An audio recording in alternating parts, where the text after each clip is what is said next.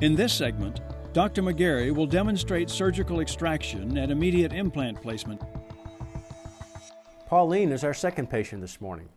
Pauline is going to also have implant therapy on a tooth that has a failing endodontic restoration. The endodontics perhaps is okay, but she broke out tooth number 11. This is Pauline many years ago before she had restoration on her posterior right area with implants.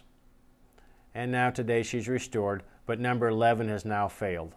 And what we have is a situation here with a fractured tooth, a temporary post, and a failing diagnosis for normal restoration. Now, could you do a 3-unit bridge here? Usually laterals would not be considered to be a great abutment in this area for a 3-unit bridge supporting a cuspid. Our choice of treatment here is extraction and placement of immediate implant. So our crown comes off. Let's take a look at the CAT scan again. The iCAD image gives us so much information with which to make this diagnosis and is a wonderful teaching aid. As you can see, we have a fairly thick alveolar wall in the area of the cuspid, so we should have good thickness for the bone. And you can see we do have palatal bone palatal to tooth number 11 that's going to be removed. We're ready to get started now. We have anesthesia on board. We've checked our monitors. Let's go ahead and take a look at the x-ray now and get a pre-op of what we're going to do. As you can see on the monitor, we've put a little schematic index implant over the x-ray here. It shows us that, again, we're probably going to want to re-angulate this implant when we take out number 11. 11 has had a failed root canal and with a fracture or the post out, and the decision now is to go to an implant restoration.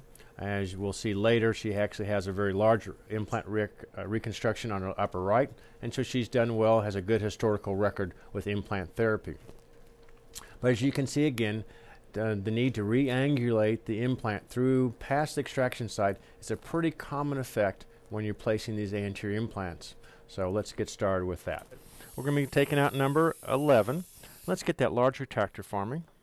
Do we have that? Okay, we'll go to Minnesota right now.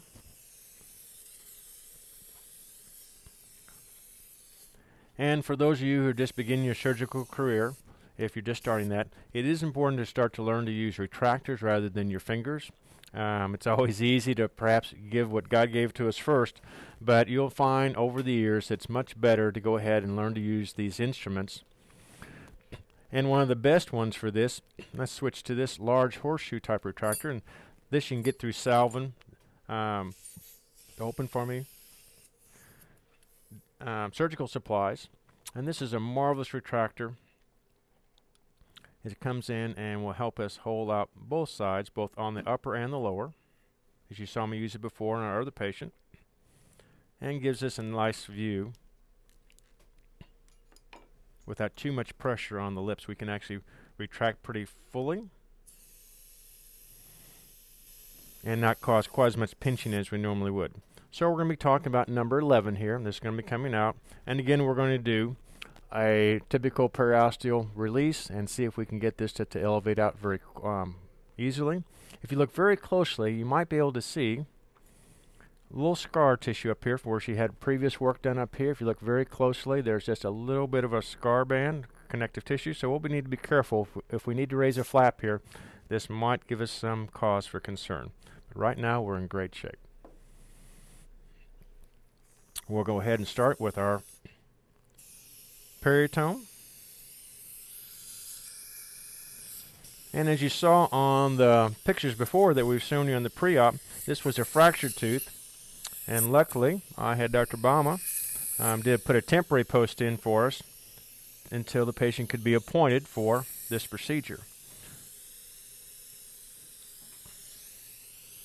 So we just carefully come around, separate those fibers.